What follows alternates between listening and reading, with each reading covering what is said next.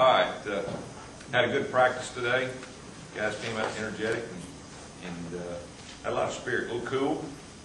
We cut practice back. Starting last week, we started cutting the time of practice back a little bit, getting on and off the field, and trying to get to the month of November with a little bit left in terms of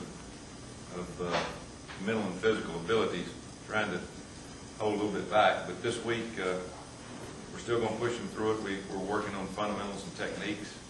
And we play Tennessee Tech, 1AA team. They, in some areas, have scored a lot of points. And, of course, we're facing the quarterback attack offense, which it seems like we faced it a lot this year. They have some good skill players, run a lot of option plays, a few different things that we've had to adjust to. Offensively, a little bit of the same defense we saw last couple of weeks, 4-man front. A little bit of a carryover from there. What we're trying to do this week is look at as many players as we can in practice. We're not taking this game for granted whatsoever.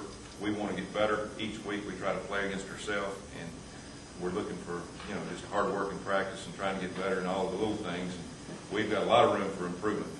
There's no way in the world that we think that we're good enough to beat anybody by just showing up. So our coach has done a good job of motivating the players. That's what we've done this week. We've pushed them hard, and in terms of lifting weights, we're not cutting back on anything. We're just cutting back on a little bit of the time that we're doing. We'll do the same thing next week playing Georgia. It's not that we're playing a 1AA team. It's that we're playing our 10th game of the season.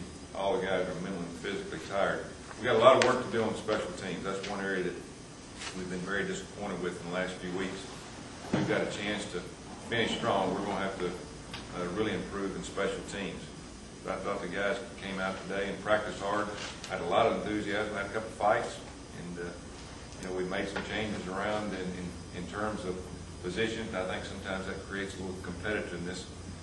Quentin Groves will play a little bit of linebacker this week. Craig Stevens, injury-wise, did not practice today, will not practice tomorrow. He will not play. Aaron Savage was back for a little bit of an injured Eric Brock. Eric's beat up a little bit, haven't played most of the snaps this year. It's good to have Aaron back. Aaron will play quite a bit this week. Merle Johnson the same way. Trying to get some of the other linebackers that's played a lot of snaps, a little bit of a rest in practice. But we're going in this game with the intent of playing much better than what we've played. There's some things that we want to get accomplished, and the biggest thing is trying to get as many people out on the field that has not been playing that have had injuries. Ryan Pugh, again, did not practice today. If he doesn't practice tomorrow, we will hold him out. Brad Lester did not practice today. He should practice tomorrow. So just some guys that we're trying to get a little bit of a rest, going into this week. But we're going into it full steam. We're going to play hard. We're going to improve and let everything take care of itself. Questions? You said Lester just resting, no injury. Well, he's had a growing problem most of the year, and last week he aggravated a little bit right before halftime, but he came out and played the second half. And what we want to do is try to get him as healthy as we can, but he should, he should be ready to go Saturday. Is Tristan out there this week? Tristan is out running. He's not hitting anybody, and he gets a little bit better every day running. And hopefully by next week he'll be getting close to full speed, and we can start working him in. He wants to play, so we're just taking it day by day with him. He won't play Saturday, though, right? No, he won't play Saturday. He's not going to be ready. Coach, do you talk about Watson Brown? What do you know about him? Watson, I've known Watson for a long time. He and his brother Mac, and we go back to recruiting days when I was first started coaching college at Arkansas State back in the late 70s, early 80s. And Watson's been around. He knows a lot of football. He's trying to get a program started back and on his feet. And I like what they're doing on offense. They're doing a lot of multiple things and trying to get some of their skill players involved. They've got a couple of guys that can really run, and they're trying to take advantage of those. But Watson's a good coach.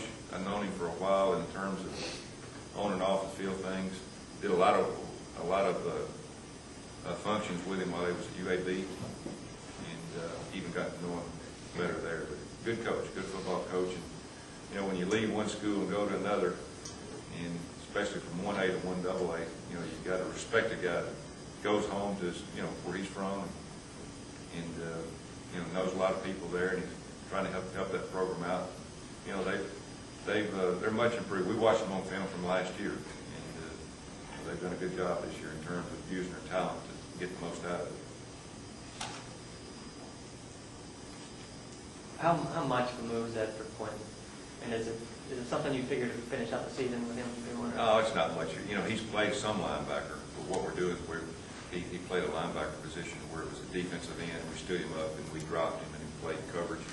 Now it's just on the other side, you know, tight end side most of the time, where he'll be on the tight end. You know, he'll drop from there, play run from there, have a guy over him in terms of his running play. Would be taking a tight end on. It's just a little bit different scheme. There's not a lot that different in some of those areas. I think he's probably better blitzing from standing up than he is down. And you know, he's not 100%. He's still got a little bit of a limp left, but I think this will help him in terms of being around too many piles and things like that. And I think it'll help him, you know, next level. You know, with having some film on playing the stand-up guy, because that's what he'll probably do in the NFL. Is it a way to keep him and Tony on the field, or is it because you got to have another body? Oh yeah, no, we're looking for ways to get them all on the field, and we'll do that starting next week. You want to have your best players on the field when you're playing conference games. And Quentin just hadn't been 100%, so we hadn't worked on those scenarios. But going into the last two games, you know, we're going to need everybody out there at the same time. But you also need backups, you know, for the other guys. And I think by then he's going to be able to play on and off the line of scrimmage in terms of